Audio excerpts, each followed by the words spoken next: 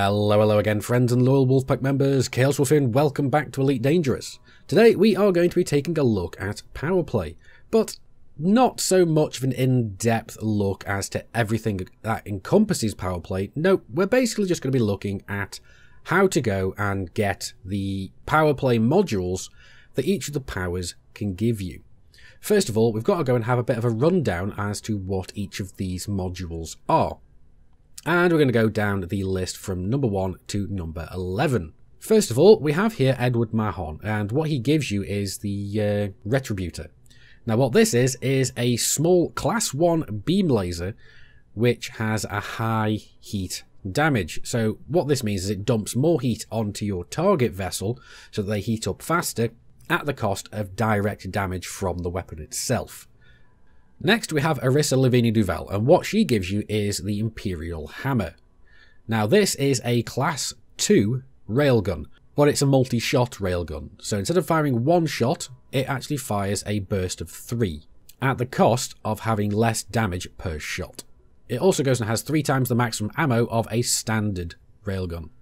Now Aisling Duval, she's going to be the one that most people are familiar with because she gives out prismatic shields. Now prismatic shields are shield generators that are about 50% heavier, use 50% more power, but they generate a 20% stronger shield. Thereabouts. The exact numbers I'm not too certain on. Not only that, but the shields are green, as are all the weapons from Powerplay. Another thing to note about these shields is whereas every other Powerplay module is limited to one specific class, these prismatic shields are every shield class or every size that you can get from class 1 or size 1 to 8. Next is Felicia Winters. What she gives you is the Pulse Disruptor, which is a class 2 pulse laser that can cause module malfunctions in addition to dealing damage. What it says here is the malfunction does not destroy the module, it simply disables them temporarily. Alright, okay, so very similar to one of the experimental effects from the engineers, but this is actually built into the weapon itself. Bearing in mind, it is fixed like all Powerplay weapons. Next is the T900 himself, Zachary Hudson, and what you get from him is the Pacifier Frag-Cannon. Now, the Pacifier Frag-Cannon is a class 3 or large frag cannon that has a tighter cone, longer range, but does less damage per shot. But overall, you're going to be doing a fair amount of damage with this thing, considering that you're going to be able to hit more of the shots from it. Bear in mind though, again, it is fixed. Next is Pranav Antel, and what you get from him is the Enforcer Cannon. The Enforcer Cannon is a class 1 multi-cannon style weapon that basically deals more damage per shot, but has a slower rate of fire. And it is also fixed, so it's kind of halfway between a class 1 cannon and a class 1 multi-cannon. It's also been noted that despite its low rate of fire, a significant barrel spin-up time is required. Next is Zemina Torval, and from her you get the Mining Lance. Now this is somewhat of a hybrid between a mining laser and a beam laser. It's classified as a mining laser capable of inflicting more combat damage than regular mining lasers. Not sure how many people will find this useful. Perhaps if you do a lot of mining, definitely go for Zemina Torval. I do believe that they are actually slightly longer range, or somewhat longer range than the standard mining lasers as well. I'm not 100% sure on that because I've never used them. The main issue I find with the Mining Lance is it is only class 1. Now next is Denton Petraeus, and what you get from him is the Advanced Plasma Accelerators. Now these Plasma Accelerators, they're class 3, so large weapon mounts. They have a higher rate of fire, but do less damage per shot. Also, each shot generates less heat individually, but overall, you have a higher damage per second than standard plasma accelerators, but you also generate more heat than standard plasma accelerators per second. So, there is a trade-off there. Again, these are fixed only, but then again, so are normal plasma accelerators. Next is Lee Yong-ri, and what you get from him is Pack-hound missile racks. These are class 2 or medium missile launchers, and they fire salvos of drunk missiles. Every single time you pull the trigger, you actually fire out 4 micro missiles that have an erratic flight path but will actually home in on a target. They have a really good rate of fire, and they have a higher overall damage per second than standard Seeker missiles. Not only that, but it is good to note that because of the increased amount of missiles being fired towards the enemy per salvo, even if they are armed with point defenses, you stand a good chance of actually damaging this target. Next is Yuri Grom, the first player power in the game. And what you get from these guys is a missile launcher called the Containment missiles. These are dumbfire missiles, so there's no seeking at all. If you hit a target vessel, it will actually go and reboot and disrupt the target's frameshift drive. You can chain these as well, so you can pretty much stop any ship from running away if you can hit successively. Again, it's poignant to note that this is actually a medium class weapon. And lastly, there is Archon Delane. What you get from him is the Cytoscrambler. It's a burst laser, it claims to be, a class 1, and it's very good against shields, but does absolutely nothing against a hull. Which makes sense considering that Archon Delane is a pirate. But considering that Hatchbreaker limpets no longer require a target ship's shields to be down in order to go and perform their task, it's somewhat of a moot point here. Again, this is a class 1 weapon and it is fixed. Now that's all of the modules that you can get from Powerplay. Now all we've got to go and do is find out how you go about getting them. And this is pretty simple. What you want to do is go and choose whichever power you want to go and support. Let's say it's Aisling Duval, the Blue Khaleesi, or the Prismatic Princess as we like to call her. And you can go and support her. Normally this won't say defect, it will actually go and say join power or something along those lines. It says defect when you're with another power. So you can click on that and then you will join them. And once you have joined them, you can click tab onto the pledge icon up here and it will tell you around this area how long you've been with this power. So let's go back and we can actually see that in the power that I'm joined right now, which is Denton Petraeus, because I want the advanced plasma accelerators again. We go here, you can see that I've actually been with him for exactly 4 weeks now, which is perfect. Because what is required is you need to be with each of the powers for 4 weeks. Because you can see here, you have to have been with the power for 4 weeks to get the Advanced Plasma Accelerator. And you have to get to rank 3.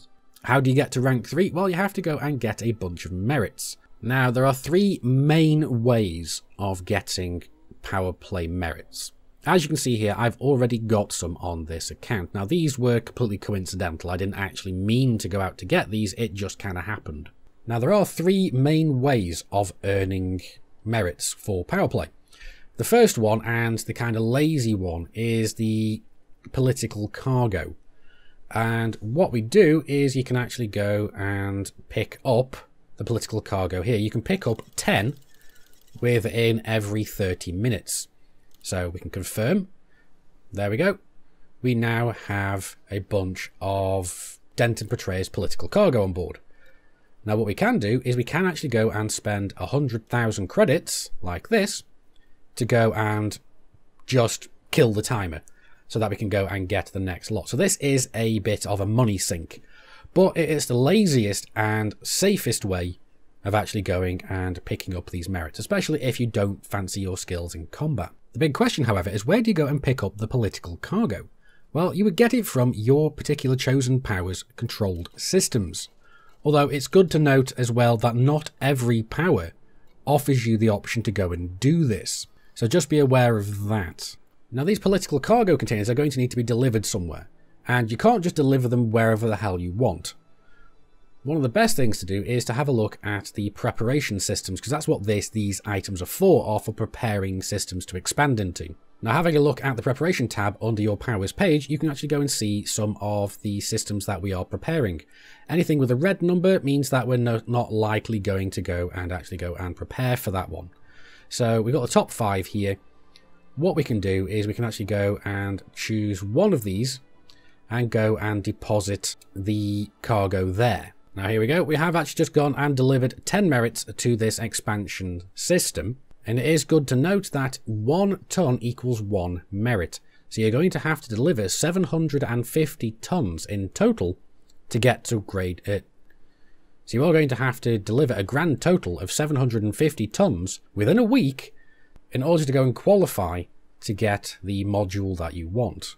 So this can be a little bit time consuming, especially if trading really isn't your kind of thing. If you prefer combat, then we've got you covered. That's what the other two methods go and entail. Now, all powers have preparation, expansion, and control. Now, any of them that have one or more of them as combat, so what we can do is go into one of these systems that is either being expanded, controlled, or prepared, and then what we can do is go and partake in some special combat.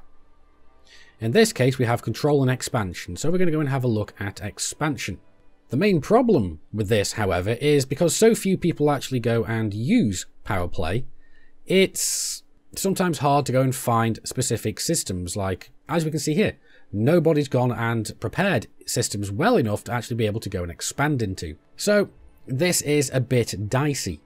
Now, if we could actually go and find a system that we're going to go and expand, you'd be able to go into said system, and you'd be faced with a special type of conflict zone. Zachary Hudson has special conflict zones called military strikes, and Arissa Lavigne Duval has special ones called crime sweeps, I believe. Never seen them myself, not really taken part in them, because there is another way that is uniform to all powers, and this is the method that I favour myself, and this is undermining. Now, in order to go and perform undermining, what we need to do is go and jump into another system, preferably one controlled or exploited by a power linked to a different superpower. What I mean is, because we are with Denton Betrayers, we are linked to the Empire. So what we're going to do is we're going to go and jump over to Zachary Hudson's control system here, because he is with the Federation. So that is where we're going to go. What we're looking for in these systems is something like this: Federal Logistics or so on. Basically, a Powerplay NPC. You'll also have Federal Enforcers or something along these lines. Now, what we want to do is we want to go and interdict these ships, which is why you need a frameshift drive interdictor. And as we can see, before we kill him, I have 330 Powerplay merits. What we're going to go and do is we're going to go and interdict this guy and see how many we get. So let's go and interdict. Now, do bear in mind that this is probably going to get you wanted in the system that you've decided to target. Because not only are you interdicting these, which is going to get you a fine, you're also going to get wanted for killing them, unless you're in an anarchy system. So let's just kill this guy nice and quickly.